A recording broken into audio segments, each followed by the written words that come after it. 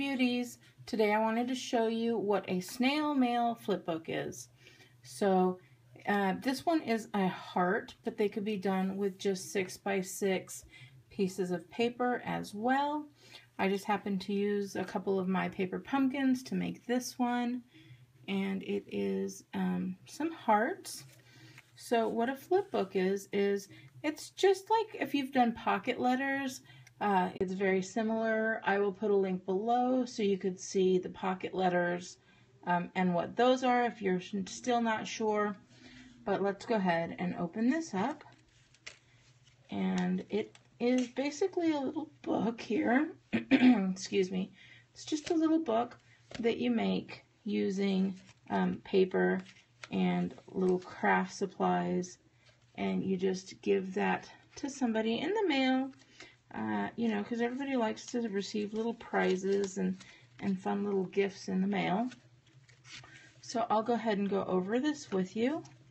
This one has some washi tape here, and then just a few flags that say "You are my sunshine," and then a gold lace medallion.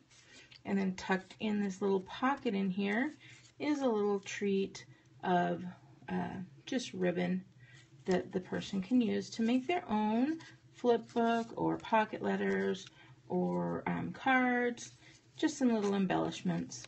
And then on this side we've got some stamped little flowers, some leaves on there, a gold striped little clothespin. This is a button, and then some little goodies of little pink, but not bedazzles, pink little gems that they can use on their cards and pocket letters as well.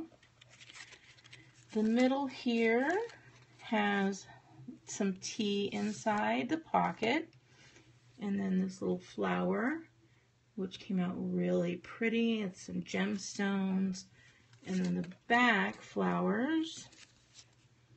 Let's see here. Sorry, I'm being a little goofy. It really is very cute. These came from, again, a couple of different My Paper Pumpkins. If you are not sure what My Paper Pumpkins are, go ahead and check BeautyandtheStamper.com and click on the My Paper Pumpkin, and you'll be able to see more of that. And then let's in here, in this little pocket, is some little brads with flowers on them. And then you would add a letter as well. And for right now, I just have this one made. I have my business card there for the time being, but we'll put a letter in its place with just, again, some more My Paper Pumpkin stuff. I've added a few buttons here and some sequins, this beautiful gold clip, and what else? I think that's it. This little bow here, and that is what the person who wants to be a pen pal type of mine will receive in the mail, and that is what they see. So very cute. If you'd like to see how I'm going to make future ones, make sure you subscribe. Give me a like if you think this is cute. And also, just so you know, in order to make the pockets, I took 2 hearts and taped them on the insides.